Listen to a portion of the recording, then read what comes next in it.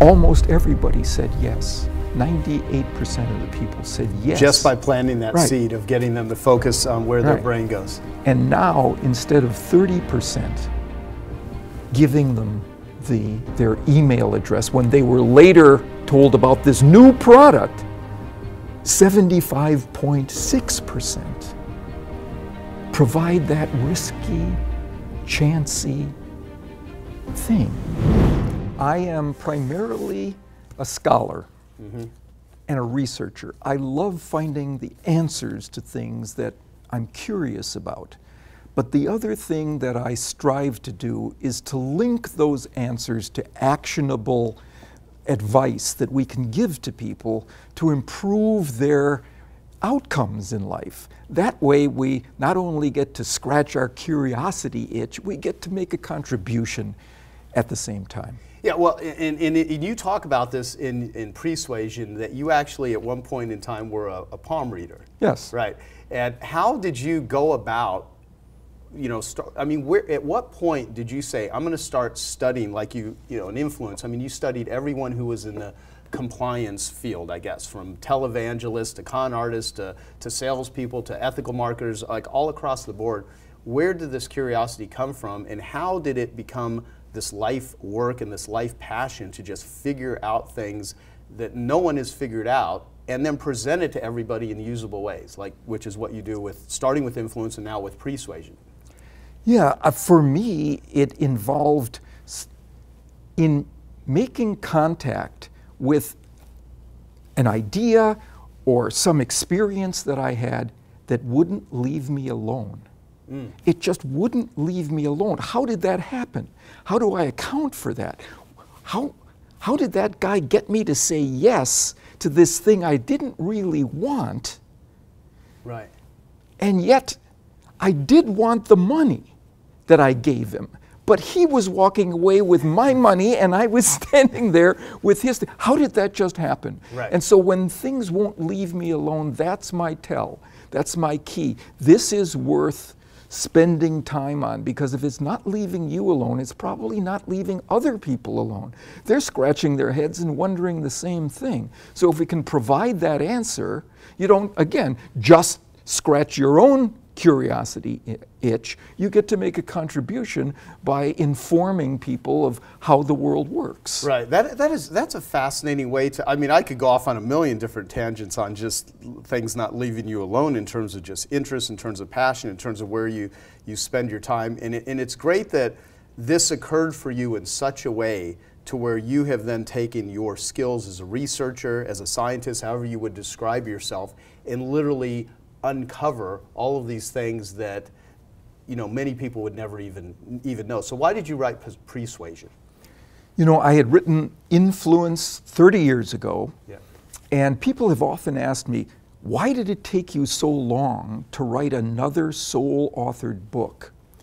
And the best way I can explain it is that I didn't want to just plant a bunch of shrubs around the tree that influence had become. I wanted to wait until I had the seed for another tree.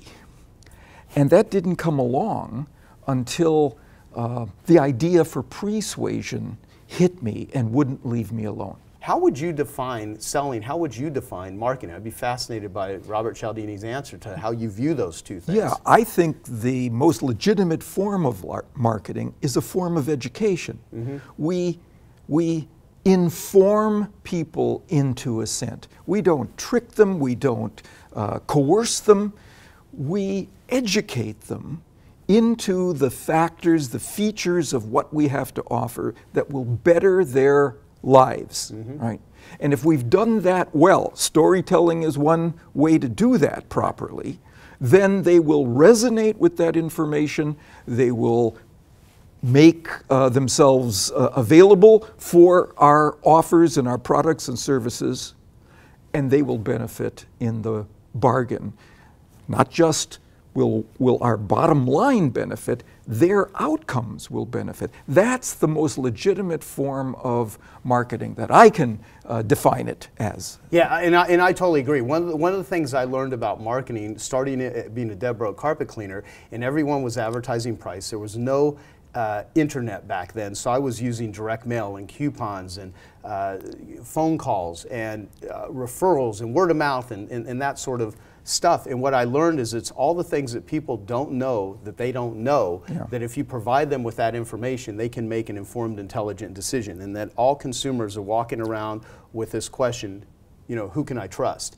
And if you show up and build rapport, which I would look at as trust with comfort, where you just build rapport with people and you educate them on how to make an informed, intelligent buying decision, they will want to do business with you. So in the spirit of what you teach and with the objective and outcome that I want for you, the person either watching this interview or listening, is I want to provide them with education, and I want the outcome to be that you go out and get this book. And the reason I want to do this, there's no affiliate thing. I'm not getting paid anything to do this. I'm wanting to provide useful education to all our friends, most of them that live in the results economy, where their income is based on their ability to produce a result, and in some cases that means selling people what it is that they're selling, offering things. I really want people to get the book, because there's no way in a short period of time we could do justice to the amount of gold coins that are contained within the pages of these books. This is not just a book for entertainment. This book will give you specific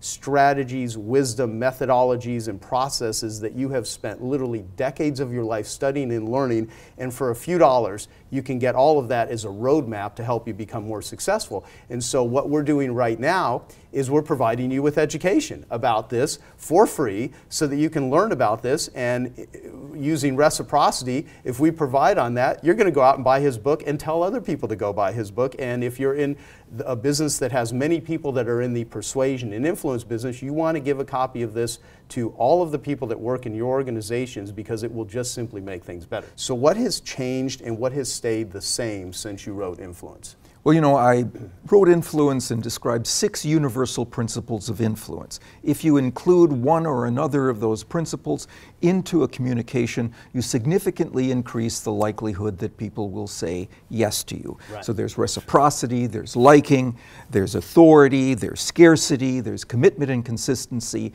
and then there's social proof. Here's what stayed the same. Those 6 principles remain important determinants of when people say yes to a request. If one or another of those is in the message, it spurs the likelihood of yes. Here's what's changed. One of those principles is dramatically more available to us, social proof, because of the technology of the internet. We now have access to information about what many others like us are doing or have been doing with respect to any given choice. Right. A product, a service, an idea, an initiative, a cause to support, right?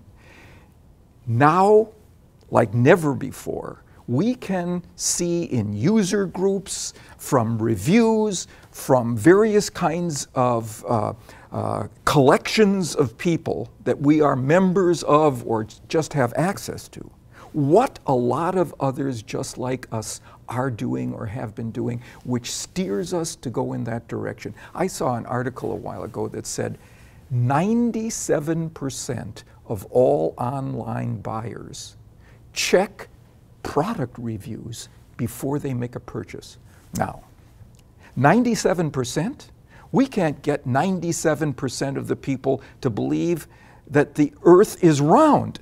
Right. But we get 97% to go to this place of social proof. So if we can master how that occurs, how we can channel people into that dimension, all right, that principle, and we've got it going for us, wow. We don't need to go to the internet if we're marketers of information. I saw this study from Beijing, shows you the cross-cultural reach of this. If a restaurant owner wants to significantly increase the percent of people who choose an item from the menu, right, a simple thing they can do. They put an asterisk next to those items that says, one of our most popular items, one of our most popular dishes, and each one immediately becomes 13 to 20% more popular. Wow. For pointing to something. Yeah.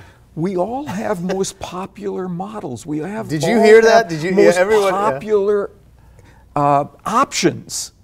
If we don't bring it to consciousness, nobody is going to be moved in the direction of a good choice. Right. Before they even process the information associated with it. You know what? Was it the, you know, all humans are secretly wanting to be led? Just what you just said, I mean, the whole asterisk idea there, that alone, that little, in Pre-Suasion and influence are filled with like hundreds of those sort of pieces of useful wisdom that are applicable and usable. And that one piece of information there, for anyone that is a business owner, that alone could be worth thousands, tens of thousands of dollars, just that. But what you just said, directing their consciousness towards a certain thing, and that's really what it's all about. It's, you know, my favorite definition of selling came from Dan Sullivan, where he said, you know, selling is getting someone intellectually engaged in a future result that's good for them, and then getting them to emotionally commit to take action to achieve that result. And when I heard that saying, I thought about that a lot. I was like, okay, the key word is good for them, because you can get someone intellectually and emotionally engaged in a future result that kills them, eat this crappy food, watch this pornography, you know, guzzle this, you know, booze. I mean, smoke this cigarette. I mean, there's all kinds of ways to utilize influence and persuasion in ways that are destructive, and there's all kinds of ways to do it in ways that are beneficial and help humanity. As a matter of fact, you know, the greatest people in the world that have advanced the world were powerful persuaders. Yeah. They got people into that sort of position. And I really think what your knowledge does is it raises people's consciousness. I think it really does. You know, I love that quote that you just stated, and I would just say that newest behavioral science offers an addendum to getting people engaged to a future result that will improve their lives. Yeah. Getting people engaged to a future piece of information that will lead to a future result that will engage them. That's what Pre-Suasion is. That's what Pre-Suasion is. What is the premise of Pre-Suasion? So let's go into, like, how does Persuasion differ from or enhance persuasion, I guess? Yeah, you know, in the book Influence, I talked about what you should put into a message to increase the likelihood that people would want it, would try to acquire it. That thing that you're talking about, your offer. Persuasion is about what you should say or do in the moment before you deliver that message, to make people attuned to the strengths of that message, to make them inclined toward, open to, receptive to the thing about your message that is its strongest element, the thing that will make it wise for them to say yes. Because that's the essence of what it is that you are offering. Yeah, well, that is such an important concept that if someone was able to do that 5%, 10% more effectively, not just twice as good, but just little incremental things, that would make a huge shift. But if you did it 5 or 10 times more effectively, that would change your life. That would change the entire game. Talk about the scientific research around persuasion so that people realize this is not just, you know, a really bright professor's opinion about how to, you know, set up the sale, setting up the request. This is, like, you have done some serious research on it, so I think people would really appreciate this at a much deeper level if they knew how hard you have worked on this. So if you could talk about that. Well, there are some literatures in academic behavioral science about priming, about framing, about positioning, about anchoring, that all came together for me in terms of what they were implying about how you amplify the effect of your message. It's by what you do before you send that message, and it involves creating engagement, creating a focus in your audience on some aspect that they're yet to experience. They haven't encountered it yet. You just make them open and receptive to it before they ever encounter it. Right? That's the idea. Let me give you an example. Suppose you want to sell somebody something that's new, or you want to bring them in and you know that people hang back when they've got something that's new. They haven't yet tried it. They're unfamiliar. They don't like getting out of their comfort zone. Mm-hmm. But you've got this thing and it's really great. How do you... Here's a study. Researchers went up to people on the street, said, we have a new soft drink. It's untried. Nobody's ever encountered it before. Would you be willing to give us your email address right now, right? And we'll send you the information that will allow you to get this new product. Now that's a risky thing to do. Somebody comes up to you, unbidden, unsolicited, right? Unknown, ask for your email address. That's a risky thing. Right. Only 30% of the people were willing to do that, right, under those circumstances. Even that sounds to me like a lot, right? Yeah. But there are risk takers among us, right? For another sample of people, the researcher walked up and said, excuse me, do you consider yourself an adventurous person? People thought for a minute, and they went on a particular memory track for times that they were adventurous, because adventure was the question that they were now engaged in. And we've all experienced time. Right? Almost everybody said yes. 98% of the people said yes. Just by planting that right. seed of getting them to focus on where their right. brain goes. And now, instead of 30% giving them their email address when they were later told about this new product, 75.6% provide that risky, chancy thing.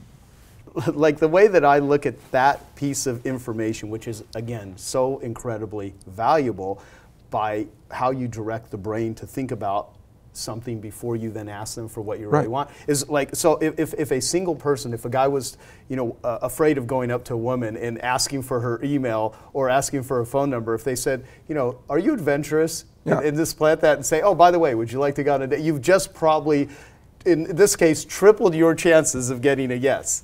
Here's a piece of research that shows how you can increase that even more. A study done in France.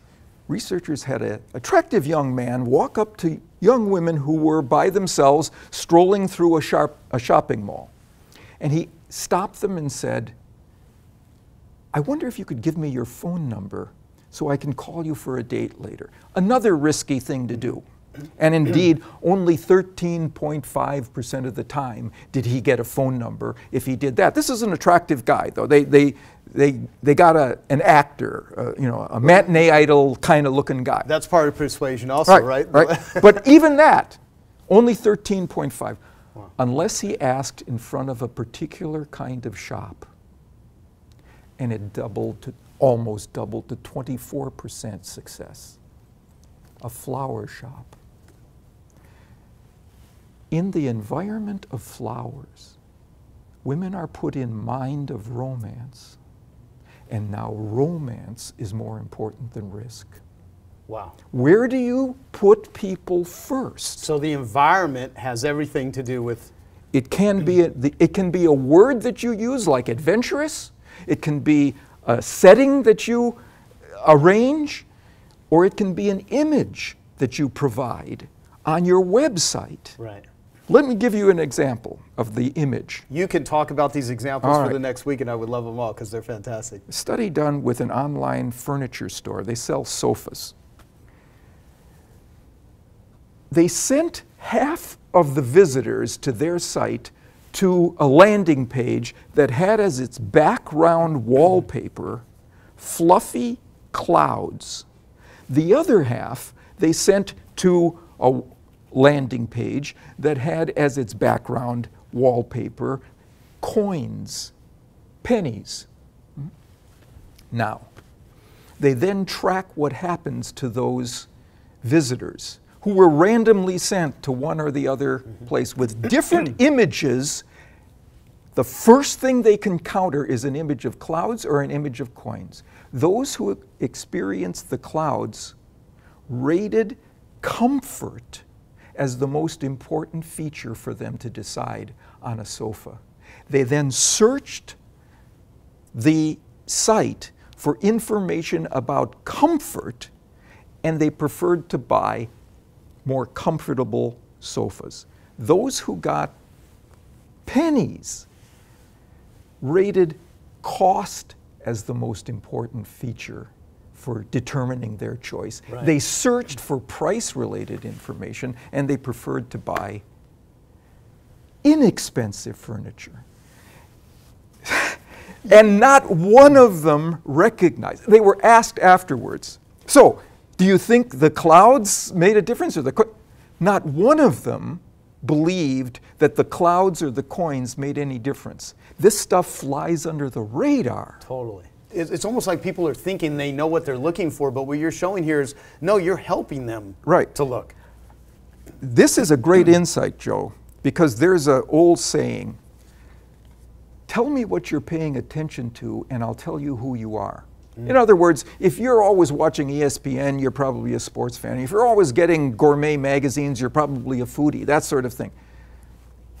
Here's what the newest behavioral science says. What you're paying attention to doesn't just reveal who you are, it makes you who you are in that moment. Right. The guys in France could make those women romantics in the moment after they passed a flower shop, but not a bakery. That is because flowers are associated with romance, not cheese Danish. Right. Here's a croissant. Get out of your email. No. Right. That's why if you've got a date, you don't send the young woman a box of Krispy Kreme. Right. You send flowers. All right. So what is the thing that is the essence of your message? You create attention to that concept before you send your message, and people are attuned to it. That's so good. It is honestly so good. Let me give you another one, because I love this one. It's one word, changing one word persuasively. So suppose you want to co-create with your customer base your new line of products or services, or you want to ask them about how to best improve what you have for new models and so on. And this co-creation, it's the biggest thing right now in marketing. Right? What we typically do is to ask people for their feedback, ask for that information by saying, could you provide us with your opinion on this topic? It's a mistake. Because researchers have found that when you ask for someone's opinion, that person takes a half step back from you, a separating step, and they go inside themselves for the answer. Interesting.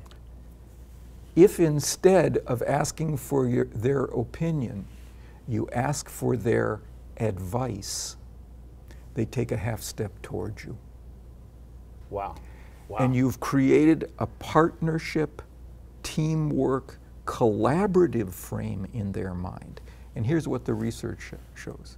Now, when they encounter your products or services or your brand, they're more supportive of it because they feel more a part of it. They feel a merged identity with it because they've moved into that identity with you by providing advice instead of an opinion. I love it. I love it. So one method of approach is repelling, the other is attracting. Right. And so it reminds me of the quotes, people support what they help to create. and the others, if you let them plan the fight, they don't fight the plan. And I utilize that with my team in my own company by having everyone do teamwork together, but you just gave me a whole nother way of thinking about right. framing it. In fact, what I like, there's a quote, people don't sink the boats they're riding in, right? Yeah, yeah. If you can get them to see them as part of your enterprise, it's both of your boat now. You're both riding in that boat. They're not going to torpedo it. Hey, I hope you're enjoying this video, and I want to let you know that I have a new book that's come out, and if you'd like to get it absolutely free, there's a link below in the description, or you can wait till the end of this video, or you can simply go to joesfreebook.com and you can get a copy there. Yeah, so because you know, one of the things that I have always thought of in marketing, and I learned this from studying sales copy and persuasive words, when you're not having the advantage of being face-to-face with someone and you have to use words to persuade. And so part of it is the communication, how you say it, the frequency of it, the usefulness of it. And I've always thought, you know, the number one thing to do with clients is to bond, and how to bond with them. And anything that breaks that bond is not good. And alignment is critical. Like in business, the way that my new marketing book, which is coming out, currently titled Joe's Marketing Book, and we're crowdsourcing different titles, although everyone seems to love the title Joe's Marketing Book. It'll be out in a few months. It's all about ELF. You can have an ELF business, which is easy, lucrative, and fun, or you can have a half business, which is hard, annoying, lame, and frustrating. And I think learning Pre-Suasion is going to give you an ELF business, because if you don't utilize what you have researched and proven and studied, then to do anything other than what you're saying is hard, annoying, sometimes lucrative, and frustrating. And so I look at like any sort of thing that I can do that's going to give me a greater advantage, that is going to get a better result, to not only study it, learn it, and apply it, is just idiotic. And now in some cases you can't fix stupid, so some people, they just don't get it. However, knowing that there is knowledge out there, knowing there is a method that will improve things is critical. And I only want to align myself with people that are aligned with me. And I think the greatest joy of using persuasion and getting someone into a better position to make their lives better is if they wanted to go along with it. Right. It wasn't like trickery, it wasn't manipulation, although sometimes you persuade people into directions that they don't want to go, but it's actually good for them, so you can argue that you're doing them a favor. However, anything that can be set up to just, you know, I think people love to be sold, they hate to be pressured. And if you do things in a certain way, it doesn't even occur to them that anyone's selling. When anyone is really, you know, conscientious and cares about us and gets us into something to exchange our money or our time or our energy for something, and it actually helps you and you like it, that feels good. Everyone loves that. Everybody feels good about that. Yeah. And so they want to continue to do business the next round and the round after that. Exactly, because you know the most expensive business cost is client acquisition, and once you've already done that, everything, you know, I always think of it as it's a lot harder to create momentum than it is to maintain it. You know, like every once in a while I'll run into you guys at the gym, because you work out consistently. And the thing is, if you just did that, oh, every 3 months I'm going to go work out and do a really great workout, it doesn't work that way. And I think what you teach is kind of the same way. These are just ongoing practices that if you put them into place, your business, your connection, your quality of clientele, your joy of how you do things just increases. Yeah. So this is great. Well, you've already covered some of this, but I'm going to go a little more specific. So what specific steps could someone listening to this take to better persuade or prepare the moment or moments before the message is delivered that you've not shared? So let's take a step back and provide a general approach. It is to focus your attention on your message. What is the strength of your message? What is the strongest element of it? The thing that if people say yes to it, makes it most wise for them to say yes, right? So that they will benefit, right? What is it? Identify that thing and then reverse engineer the persuasion process to the moment before you describe that thing, so that you've aligned people's consciousness and their sense of who they are with the strength of that message. We just saw, you could make me a comfort-oriented buyer. You could make me a cost-oriented buyer. Depending on what you put first, if you put fluffy clouds or coins in the background of your landing page, I become that person. Now, if you know that, and comfort is the strength of your product, you've got me. Right. I'm going to rate that as important. I'm going to search for it, and I'm going to use it to determine how to behave. Well, I'm not sure if it's in the second chapter or third chapter in your book. You talk about playing French music or German music. Explain that. So there's a study that shows that if a wine shop owner plays German music for a particular time of the day, people buy more German vintages. If he plays French music, they buy more French vids because they're put in a German or a French state of mind. Right. And now they're going to behave in ways that are aligned with that state of mind that's been installed by something as background-based as the music that they're hearing on the PA system. I always listen for words that you say because it leaves so many strategic clues on what to do. Installed. So if you sit and think like, okay, I want to sell more of my thing here. What do I need to install in order to set it up in order to do that? So let me give you an example that's just worked for me. I've got a colleague who I've worked with for a long time over in the psychology department where I'm housed. And I needed a big favor from him. And I sent him an email.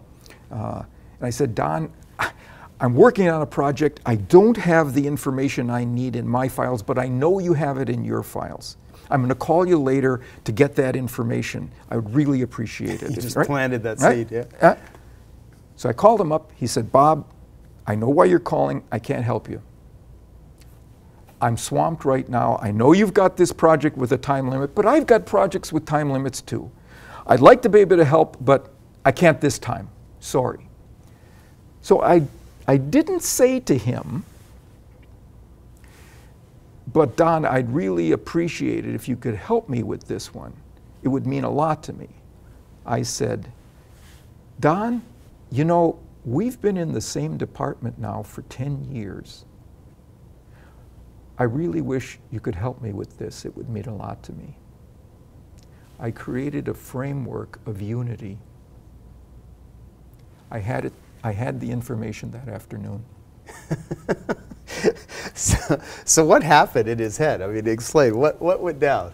There was something that was true, that we had a relationship, a long-term relationship, but it wasn't at the top of his consciousness. Yeah. It wasn't the thing that was aligning his subsequent behavior until I brought it to top of mind. We're relationship partners, Don, for 10 years. And inside relationships, you say yes to people. I just moved it from somewhere at midbrain to top of mind. And it made the difference. So what did I didn't install the relationship. I installed a focus on that relationship. That was now the thing that he was paying attention to, and what you're paying attention to in that moment changes who you are. He became a relationship-oriented respondent, not a selfish respondent about his own issues. Right, right. You know, you have a real power to where these sort of things could be used in very manipulative ways.